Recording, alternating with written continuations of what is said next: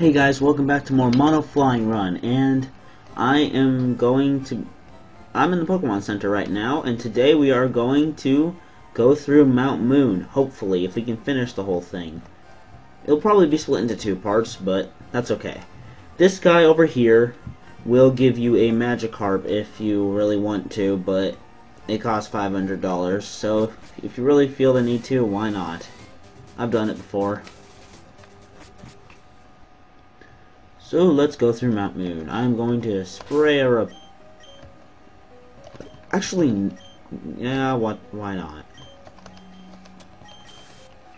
What I'm gonna do is I'm gonna switch out to like the last second. No. Because if I don't switch out, then because Shade is level 7, I'll still run into Pokemon, so it's not really worth it. We're going to start off with this bug trainer who's about to send out a Weedle. Weedle's level 11. I don't understand it. They're not good. Beedrills are pretty awesome though. I do like Beedrills. And no, not Poison Sting. Okay, good. This should take it out in one hit then. I just didn't want to be poisoned. And okay, Weedle's done. I really didn't want to be poisoned at all. Okay, nope, Shade didn't grow a level. Darn it. Alright. Yeah, but I'm just gonna keep on, like, do the switch strategy. Because Shade does not learn very good moves. While it is not for a while, anyways. Once it learns Bite, it'll be better. Even though it's a special attack, it's still a decent move. And then as soon as it learns Wing Attack, that's when it really will become good.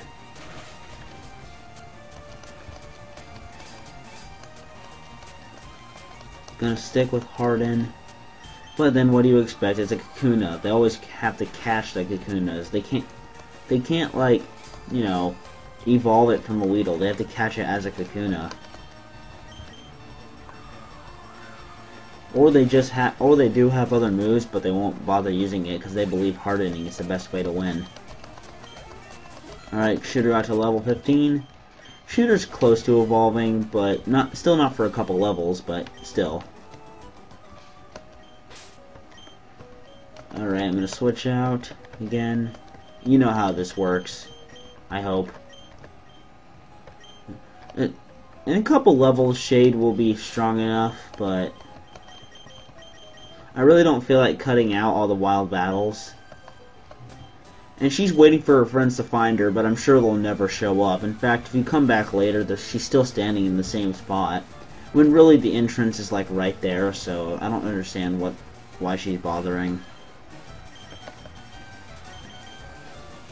She has a Clefairy. I actually went up and got one Awakening, so... because that's all I had the money for, because I spent the rest on Repels. And that's hardly doing any damage. Falcon's probably my best choice just because of Cute Charm. And I'm hardly doing any damage, so come on, Fury Attack, 5 times.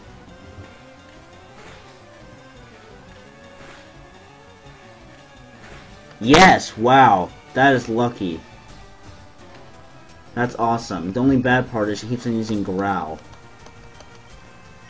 I can't believe I actually got 5 times when I wanted it to. That, like, never happens. Oh, wait, come on. No way. Oh, wow. Holy crap. That's, like, lucky. Normally, people always get, like, 2, but I actually got 5 times, and then the 4th time, I got a critical hit. That's, like, amazing. That almost never happens.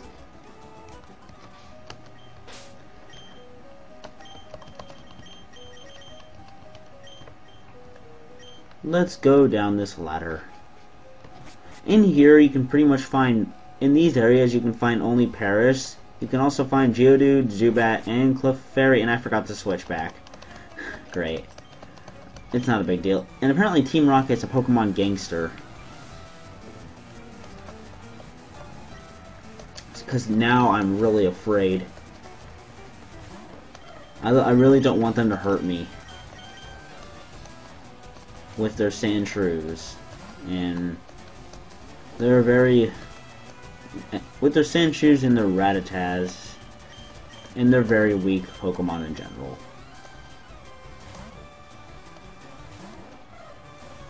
And I don't think I'm gonna finish this cave today.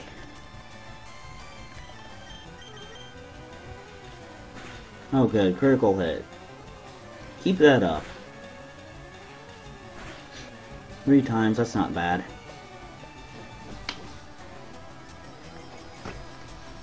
I really like Fury Attack.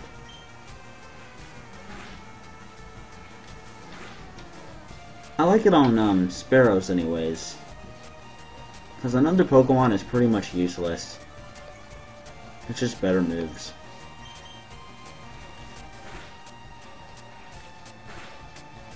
And alright, yes, way to go, Falcon. And no, not a level. Alright, let's just switch out again.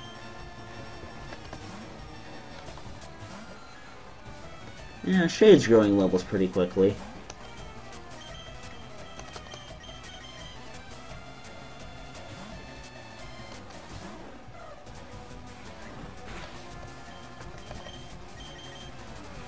And, come on, don't die to a Rattata, you're better than that. Rattatas are actually pretty strong. Oh my god, 5 hits, wow. Rattatas can actually be pretty strong as soon as they learn Hyper Fang.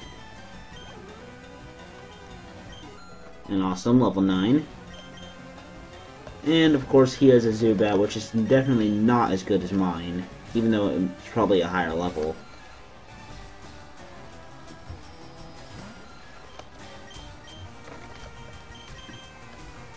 And I think his knows Supersonic, so that's perfect. And yes, it does. Congratulations to me.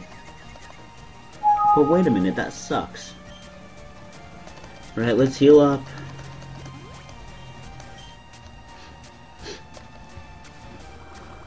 And yeah, Leech Life isn't going to do any damage.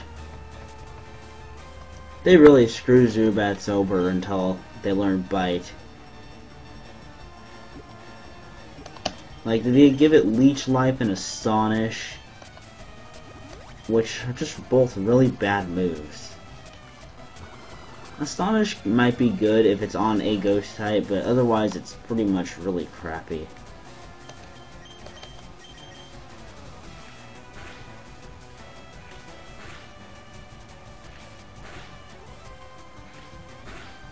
Wow! Guys, that's like ridiculous. Fury Attack hasn't hit twice yet.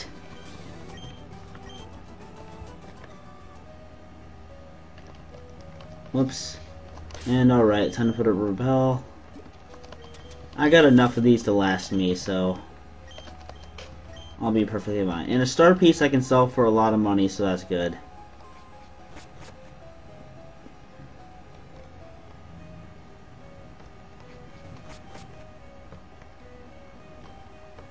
And let's fight you after I switch.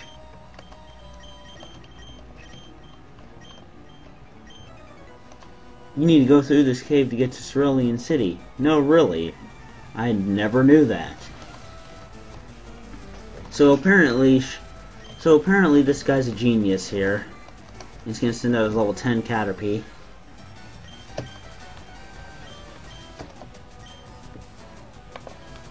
And I'm just gonna keep on going back and forth.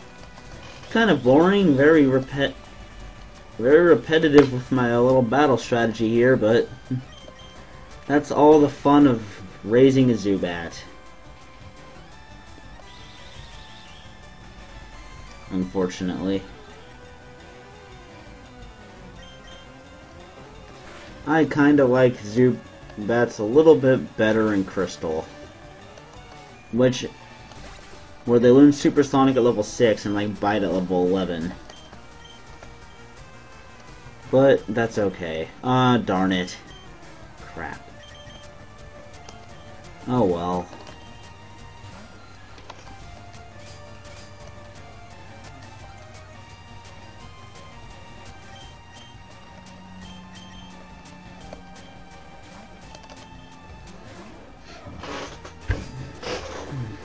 And you know, one thing about this game compared to Crystal is you get a lot more experience in this game. Crystal, you basically finish the Elite Four when you're like a little bit under 40 to level 40. But in this game, you're usually around level 50 by the time you get to the Elite Four.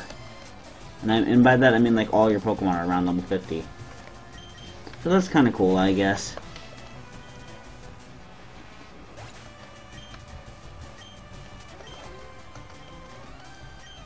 And no, not even close. Alright. And just has a Caterpie left. You know, when I very first played this game, I thought he would have a Butterfree.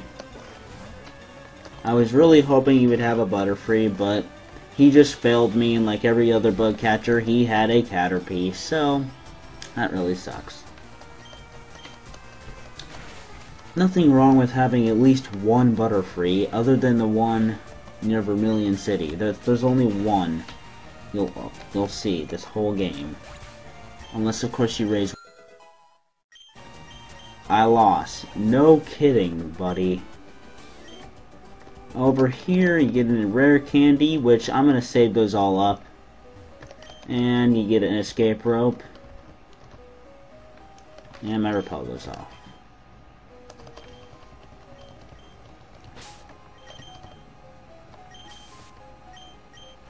And we're going to face this guy.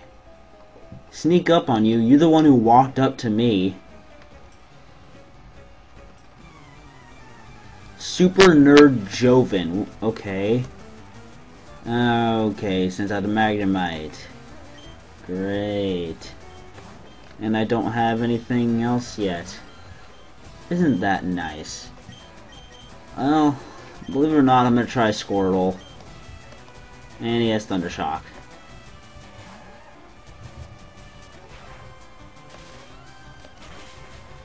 Just get as much damage as I can.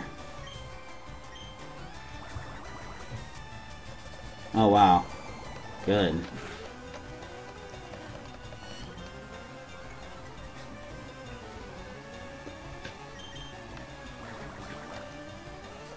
And he's just gonna keep on doing that, which is fine. Yeah. See, I don't have anything else to really get rid of Magnemite, so if you don't like that I'm using it, well, that I'm using it for temporarily, too bad. For now. Eventually I'll have something to get rid of Magnemites and stuff like that. And Squirrel gets experience, but I don't want him to, but oh well, I really don't have a choice on that.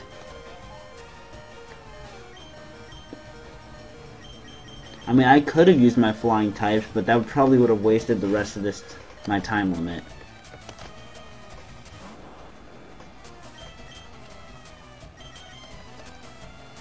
Use a Screech, which is unimportant, really. Fury attack. Voltorbs are just really fast, otherwise I don't like them that much. They're really boring. Basically, they're a Pokeball with eyes. And when it evolves, it's basically the same thing, but bigger, turned around, and actually has a mouth.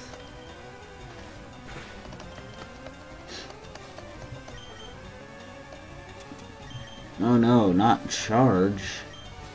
He doesn't even have an electric move, so it doesn't really matter.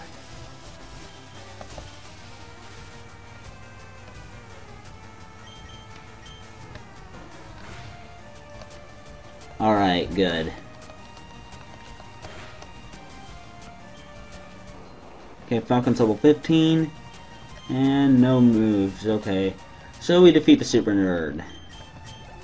Alright, now I'm just gonna go over here. Whoops, over here and get a potion.